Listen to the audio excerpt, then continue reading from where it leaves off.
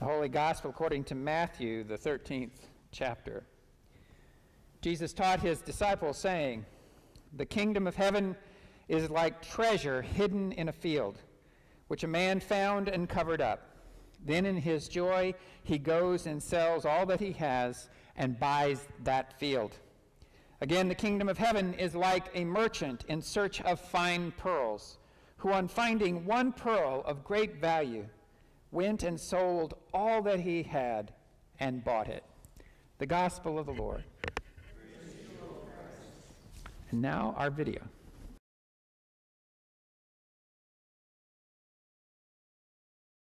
Two old friends get together at a bar for the first time in several years. One friend has not changed a bit. The other friend has changed a lot. Hey Tim, how's it going? It's been a while. Oh, I know. Probably 7 years. Yeah, why don't you have a seat? We'll catch up a bit. All right.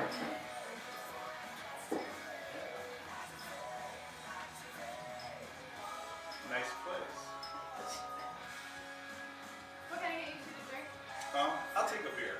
Pepsi for me. Okay, I'll be right back with those. A Pepsi, really? What happened to Wild Tim? Tim that used to go out and take any dare, used to drink every weekend. In fact, the Tim I know, he would have hit on that waitress. There you go. Thank you. Well, I've changed a lot since then. Some of the wild things I've done, I did realize weren't very smart. But about the beer, it's just a personal choice. I think I got a little dependent on it. So, what made you change? Did you get married? You find the Lord? Well, both actually, but mainly the Lord has changed me. Oh, so you just changed overnight? No, it didn't happen all at once. It happened little by little, but I knew I had more to change. Oh, so going to church changed you then? Actually, that's only part of it. There's more to it than just going to church, but it's certainly a good start. I also pray, read my Bible several times a week, and also reflect on my readings and actions. I find Jesus is present when I do. When have you gone to church last? I don't know. Why? Are you going to change me too? Well, I resisted at first too. I didn't want to change. However, I felt an emptiness, like something was missing. And at the same time, it felt like something inside me and my heart was telling me that this change would be alright. And that this change would help me feel better. So I started going to church regularly again after about 12 years of just being gone. And so I didn't take long to notice that even though they didn't have the excitement that I was used to, they had some kind of peace that I didn't have. There was love and meaning in church, and it went beyond themselves. Oh, yeah, so everybody that goes to church is just perfect and loving, right? Of course not. But I came to realize that just like this meeting, each one is a different stage in their journey with God. Faith is a journey. Walking into church didn't make me Christian. It was and is a process of change. Through these changes, we grow and act more like Him. Through my changes, I realized that many things I thought were important were not. Oh, so you mean that you learned having fun isn't important? No, I learned that to love God with my whole heart and soul and strength meant that I had to place God first above all things. Not to give me up to everything and anything for Him, but I had to be willing to, as the time passed, I have been willing to give up more and more for Him.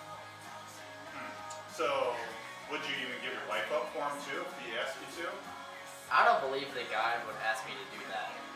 He asks us to give up things that keep us from having a right relationship with Him.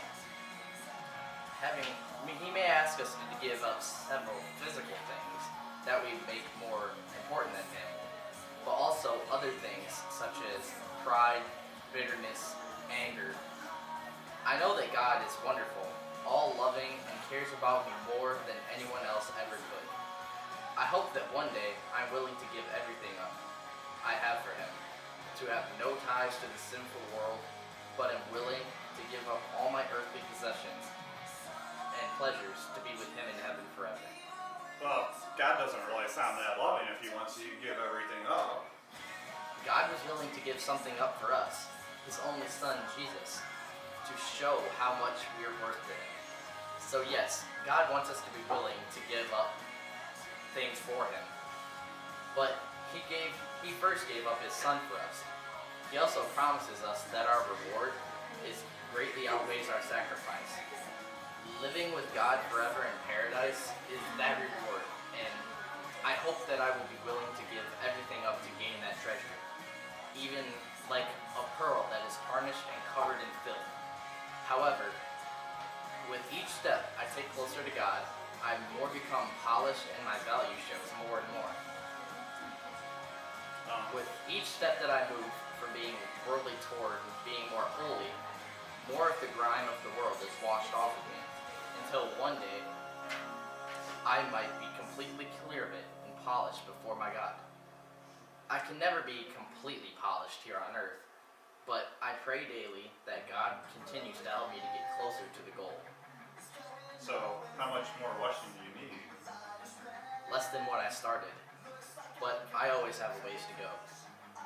How much washing do you think I need? Only God would know that answer. If you truly want to know, why don't you come to church this Sunday, and God can wash us together.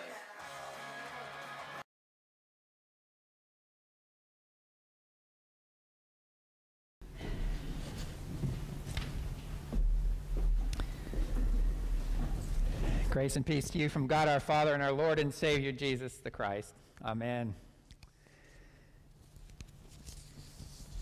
Well, this Lent, we've had posted those signs in our community with an image of the cross of Christ at Calvary and asked that fundamental question, why?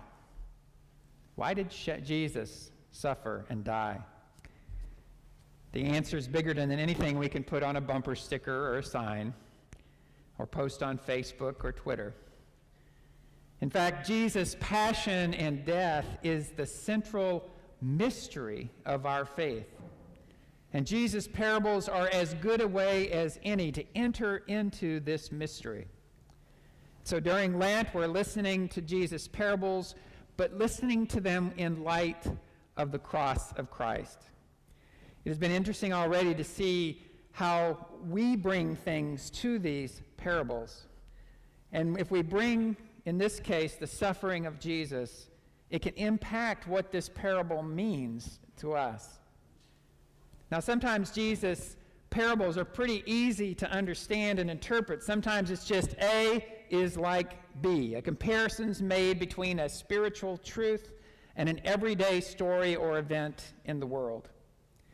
At other times, Jesus actually tells us what his story means, and we tend to like it when that meaning is as straightforward and simple as possible. But many times, interpreting one of Jesus' parables is not so easy. In fact, it can be downright challenging because the meaning is not all that clear. So people can walk away with different interpretations, perhaps complementary with each other, but not exactly the same. Now, some of us may be tempted to say, well, which is it? They can't both be right. But actually, that's not true. They may both be right if Jesus has given the listeners the freedom to bring their unique perspective to one of his stories. We sometimes read the Bible this way. We bring what Martin Luther called our tentatio, a Latin word that means our personal experiences and trials, to a scripture text. And God speaks through the Holy Spirit to those trials. It's often been said that we don't actually read the Bible reads us, where we are in our lives. As a pastor, I hear this all the time. Sometimes someone will thank me for some sermon that they said did this or that, and then I'll think, I don't think I ever said what they said I said.